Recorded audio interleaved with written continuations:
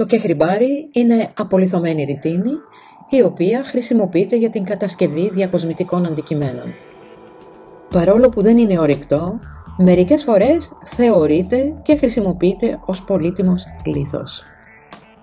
Το κεχριμπάρι ήταν γνωστό στους αρχαίους Έλληνες που το ονόμαζαν ηλεκτρον.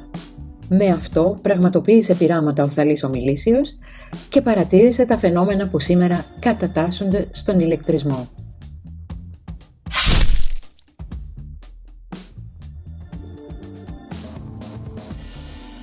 Θα χρειαστείτε ελαιόλαδο και ένα μαλακό πανί. Απλώστε μια μικρή ποσότητα ελαιολάδου στα χέρια και τρίψτε το κεχριμπαρένιο αντικείμενο. Το σκουπίζετε αμέσως με ένα μαλακό πανί. Αν το αντικείμενο είναι μεγάλο, θα βάλετε σε μαλακό πανί λίγο ελαιόλαδο και θα το περάσετε πάνω από το αντικείμενο. Αμέσως μετά θα το σκουπίσετε με ένα στεγνό μαλακό πανί. Το λάδι αφαιρεί όλες τις βρωμιές και ξαναδίνει γυαλάδα στο κεχριμπαρένιο αντικείμενο.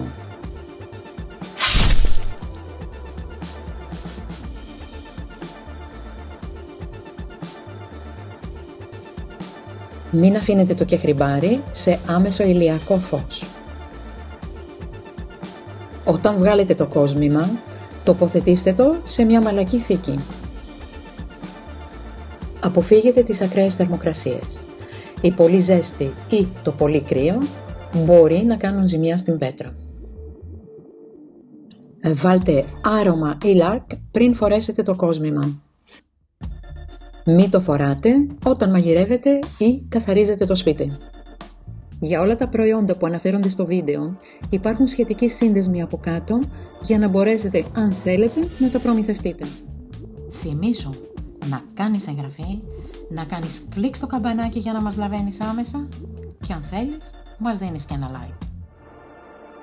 Αν θέλετε να δείτε κι άλλα κόλπα και χρήσιμες πληροφορίες σε διάφορα θέματα, επισκεφτείτε τον ιστότοπό μας που είναι το meacolpa.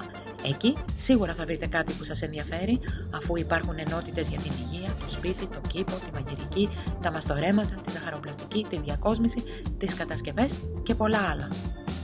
Τελειώνοντας, αφού σας ευχαριστήσω που είδατε αυτό το βίντεο, να σας θυμίσω να κάνετε εγγραφή όσοι δεν το έχετε ήδη κάνει και να κάνετε κλικ στο καμπανάκι που βρίσκεται κάτω ακριβώς από αυτό το βίντεο για να λαβαίνετε άμεσα κάθε καινούριο βίντεο.